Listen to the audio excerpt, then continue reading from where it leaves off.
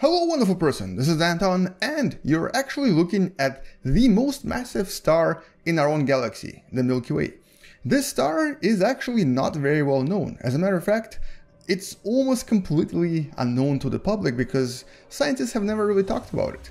Today you're going to discover what this star is called, what it's all about, and how massive it is. Welcome to What the Math.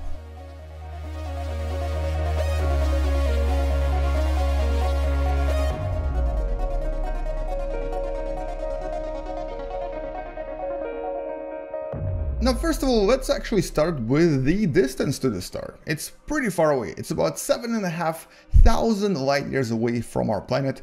So, in essence, it's kind of hard to see. As a matter of fact, you would need a telescope to even try to see it. On top of this, it's more difficult to see because it's surrounded by dust. Even though it's a very, very bright star, extremely powerful, extremely luminous, something like 660,000 times more luminous than our own sun, it's actually covered by dust, and so it appears kind of dark reddish. And so for this reason, for the longest time, scientists didn't even notice this star. It is extremely massive though. It's about 152 times more massive than our own sun, making it one of the most massive stars we've ever discovered. Obviously not the most massive one, but it is there in the list with the record holder, which is R136A1. But that star is actually not in the Milky Way, it's in a nearby galaxy of Large Magellanic Cloud. Now let's jump back to Earth for a second, and I'm gonna show you where you would be able to find this particular star. And by the way, the name of this star, well, it doesn't really have a proper name, it only has an astronomical name.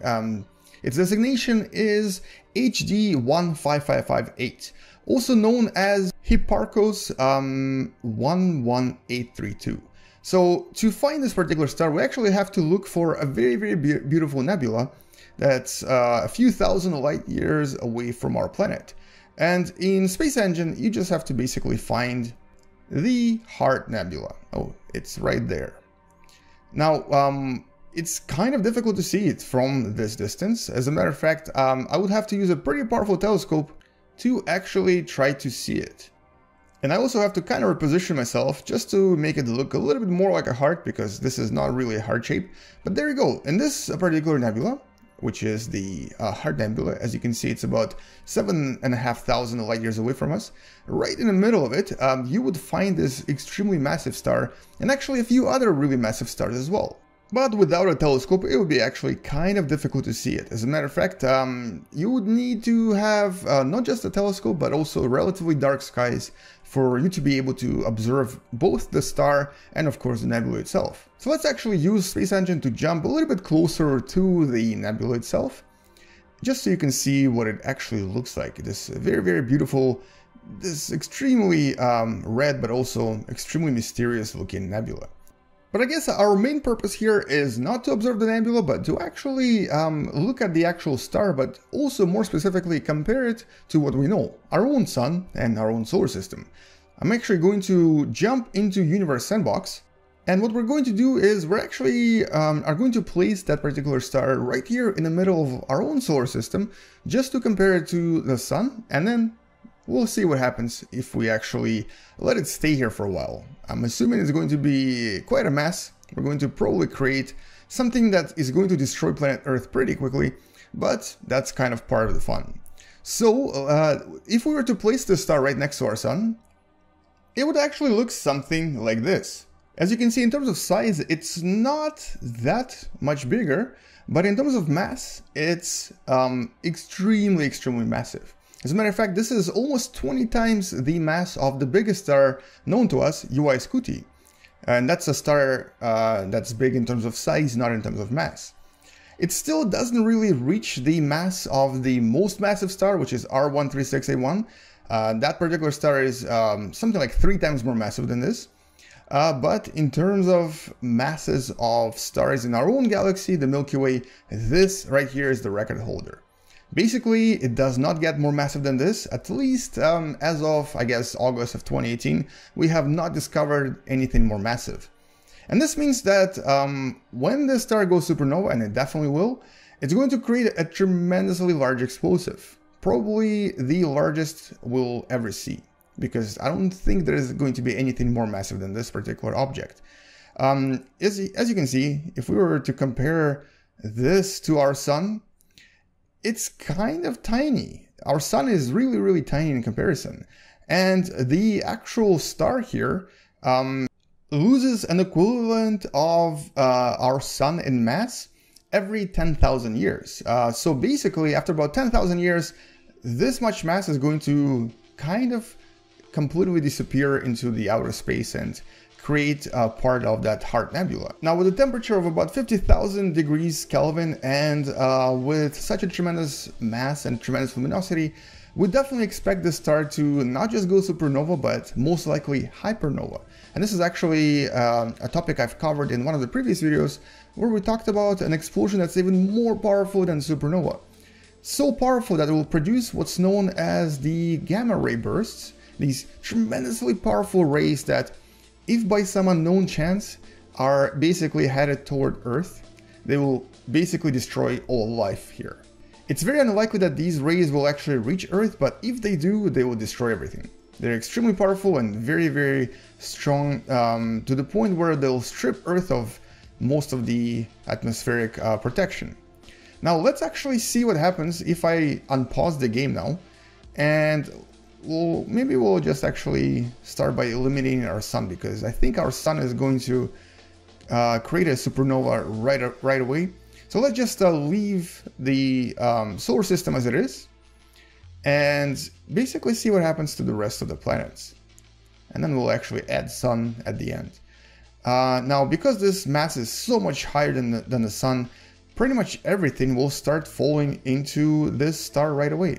And it just so happens that actually everything in the solar system is being evaporated quicker than it can reach the star. Mercury and Venus seems to have disappeared only in a few minutes, and even Saturn is heating up to the point where it's going to start evaporating like crazy. And that's because this star is so luminous. It's basically 660,000 times more luminous than our sun, meaning that it basically releases that much more energy. And as you can see in this particular simulation, everything just starts evaporating. So here's Vesta, an object in the asteroid belt, completely evaporated by the star. So nothing will even reach the star. It will just get completely burned by its emissions. Interestingly, all of these objects will basically just get burned completely. But the one I'm kind of curious about is Jupiter. Let's just follow Jupiter's progress as it approaches the star, I guess every single minute. It seems that its temperature is already pretty much as high as the temperature of the sun itself. And so we'll see it evaporating pretty quickly as well. And it's literally crashing toward the star right now. You can see its trajectory is almost entirely toward the star. So by the time it gets close enough, it will also start evaporating. Now, to be honest, this is definitely not something that I expected. I actually thought that things will just kind of crash and disappear into the star. But it just so happens that I created something that even surprised me. So as you can see, Jupiter now is at a temperature close to 9,000 degrees Celsius. It is pretty close to the star, and it's getting warmer and warmer here. It is now even hotter than the hottest planet out there, and hotter than most stars in our galaxy. And I think by the time it gets to HD 1558, it will probably be just a small chunk of itself, although it hasn't really started evaporating yet. So maybe, just maybe, this is going to be one object that survives the encounter with this star. And maybe, just maybe, this will be the only planet left here. Look at that. It actually passed really, really close to the star.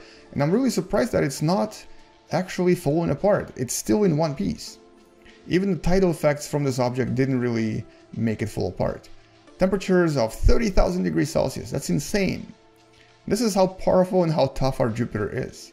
Every other planet have basically been burned to a crisp. And so let's actually follow Saturn and see what happens to it as well as it approaches the HD 1558, the star in the middle of our solar system, and as it basically gets closer and closer to its potential destruction.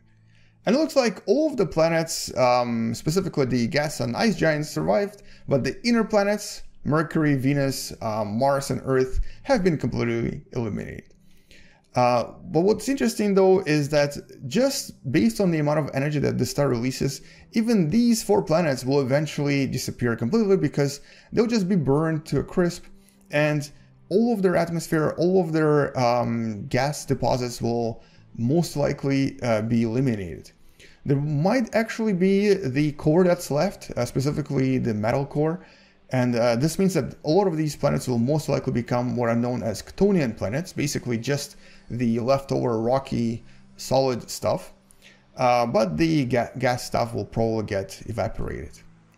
And so that's kind of what would happen if this most massive star in our galaxy was placed in the middle of our own solar system. Now, this is a star that we're definitely going to hear about again because we do expect this star to create an extremely powerful explosion one day. It's most likely not going to be dangerous to us, but you never know. And at a distance of 7,000 light years, when this star explodes, the supernova, or specifically hypernova, is going to be so bright that you're going to be able to see it from everywhere. But it's not going to happen anytime soon, so don't really hold your breath because it's going to take at least a few million years from now. Although you never know, maybe it'll collide with a nearby star and create that hypernova a lot sooner. Anyway, that's all I wanted to talk about in this video, and before we finish this video, let's actually place the sun next to it, initiate the supernova, and end this video on a big explosion. So here comes our sun. It's going to be falling into HD 15558 very, very slowly, but it will actually create quite a dramatic explosion when it does. And that's it. Thank you for watching. Come back tomorrow to learn something else, and here is that explosion. And I think we just created a super black hole in the middle. Yeah, there it is. There's that black hole. A black hole of HD 15558. See you guys tomorrow. Space out, and as always, bye-bye.